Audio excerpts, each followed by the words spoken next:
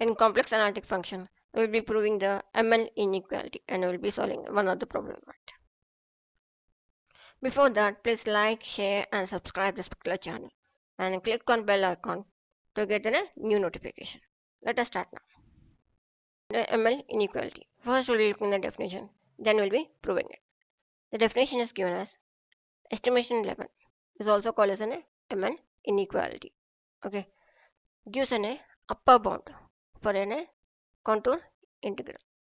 If you consider f of z as a complex valued continuous function on the contour R, and if its absolute value mod of f of z is nothing but bounded by a constant m value for all values of z on R, then the equation is given as the mod of integral from a to b f of z dz will be less than or equal to ml, or mod of a to b f of z dz will be less than or equal to a to b integral mod of f of z dz. Okay, m is nothing but a maximum value of z and L is the length of the contour R. Okay, now this is the equation, how to prove it. Okay, consider the first term. Here we can see that it is ml. Now here it is integral from a to b mod of f of z dz, right? So we can see that this is nothing but ml, right? So we'll try to prove the first one, how ml became integral a to b mod of f of z dz. So first one, if you consider m value is nothing but maximum value of a mod of f of z, right? Now coming to second one, come to length. L is not one length. Now how to find the length? If you consider graphically a picture, this is nothing but a real part of z and this is an imaginary part of z, right? Now if you consider a piece of a curve from a to b as f of z, okay, you have to find the length of this one. First only finding the slope of it. Slope of it is given as when you differentiate the f of z with respect to z, then we get in a slope which is equal to f dash of z, right? Now you have to find the length of it. Now length is equal to nothing but when you integrate it from a to b f dash of z, then we get nothing but the length of it, right? This is m, this is L. Now coming to this particular term, okay, it is given as integral from a to b mod of f of z dz. But we know that mod of f of z, the maximum value is nothing but m, so it is nothing but m, right? So we can take the m outside of the curve, so it becomes m into integral from a to b dz, right? So again we can write dz as nothing but to integral a to b dz, we can write as dz by dt into dt. What we are doing, we are differentiating z and finding the integration of it from a to b. So it is nothing but it is a length, right? So which is equal to nothing but m into L, right? So this particular term became ml, okay, in this form. Now we'll be trying to prove it, how mod of integral a to b f of z dz will be less than or equal to integral a to b mod of f of z dz, okay. Now we'll be proving it, how it becomes less than or equal to, okay. Now if you consider that integration from a to b w of z dz, it's a complex number integration, so it has a real part and imaginary part. So in the polar form we can write as r naught e power I theta, right? Now in this case, when you divide, okay, when you divide the both the side with e power I theta, then what we get as nothing but integral from a to b w of z e power minus I theta dz. So here it gets cancelled and it becomes r naught, right? Now when we get r naught is nothing but when you find the modulus of this one. So modulus of this particular value is nothing but r naught. Now if you consider this particular term as an u of z, then in a u of z we have real part of an u of z plus imaginary part of an u of z, right? So in this one we are integrating and find the modulus of it. So it becomes integration from a to b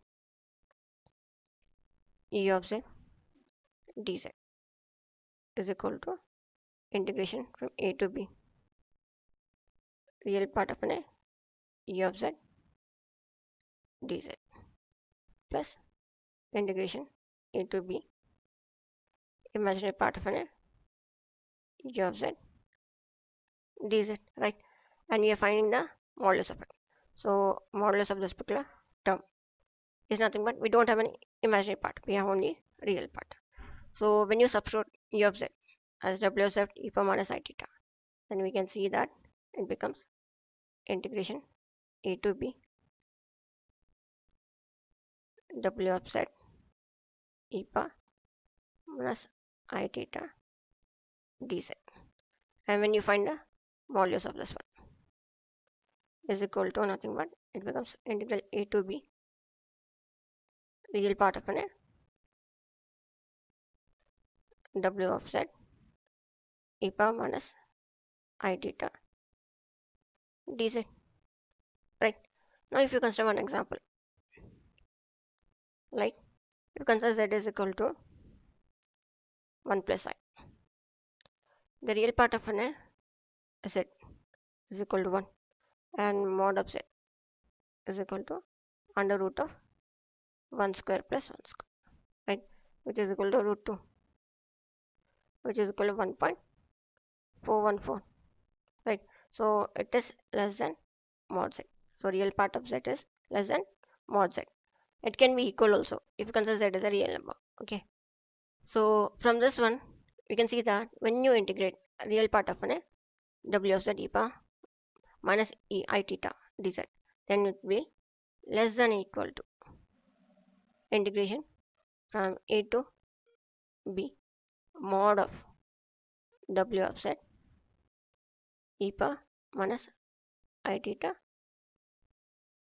dz, right? So real part will be less than or equal to mod of the function. If you consider this particular function as an f of z, okay, then we can see that integral from a to b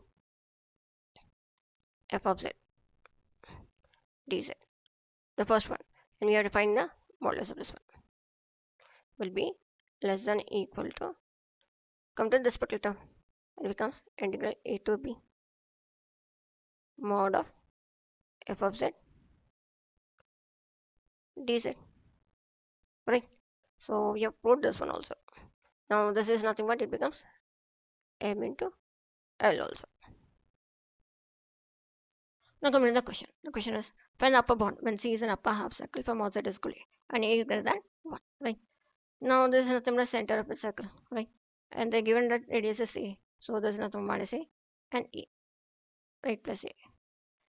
Now we have to find the modulus of integral of closed curve 1 by z square plus 1 whole square dz, right? Now in this particular case we'll be using the ML inequality, as we know that mod of integration of f of z dz will be less than or equal to m into l, right? Now defining well values of m and l. Now coming to the length value, okay? Length is nothing but l value. In the circle we know that length of the circle is given as 2 pi a. Now we are considering the half circle, right? We consider only the half circle, right? So we'll be dividing by 2, which is equal to pi into a. So length is equal to nothing but pi into a. Now we'll find the value of m. As we know that z is equal to x plus I by, right? Then we get z square is equal to x square minus y square plus I times 2xy. We'll find the mod of it, and it becomes mod of z square is equal to, it becomes under root of x square minus y square whole square plus 2xy whole square, right? Similarly, when you find the mod of an z, we know that z is equal to x plus y. Here it becomes under root of an x square plus y square, right? Now, when you find the value of a mod of z whole square, it is equal to x square plus y square, right? By seeing this one, we can say that mod of z square will be greater than or equal to mod of z square, right? Now, we can write this particular form as mod of z square plus 1 and minus 1 will be greater than or equal to mod of z whole square, right? But we want a value of z square plus 1, right? So we'll be considering separating it. We know that mod of minus 1 is nothing but 1. So we can write this one as mod of z square plus 1 plus 1 greater than or equal to mod of z whole square. So we get mod of z square plus 1 will be greater than or equal to mod z whole square minus 1, right? Here z is nothing but we can consider as a radius, right? As we have to find the upper bound. Substitute here, we get mod of z square plus 1 will be greater than or equal to, it becomes h square minus 1, right? But we have to find the whole square also. So we'll be squaring on both sides. Then you get z square plus 1 whole square mod. Okay, will be greater than or equal to mod of a square minus 1. And you have to find the inverse of it. Then we can say 1 by mod of z square plus 1 whole square will be less than or equal to 1 by a square minus 1 whole square, right? So we got the value of an m also. The same thing we do it now m into l, which is becomes 1 by a square minus 1 whole square into pi into a, right? No need of finding the mod of it, right? As it is a real number, radius is real number, and we are finding the mod of z only, right? So we can say that the mod of integration of 1 by z square plus 1 whole square dz for a half bound will be less than or equal to pi by a square minus 1 whole square. Okay,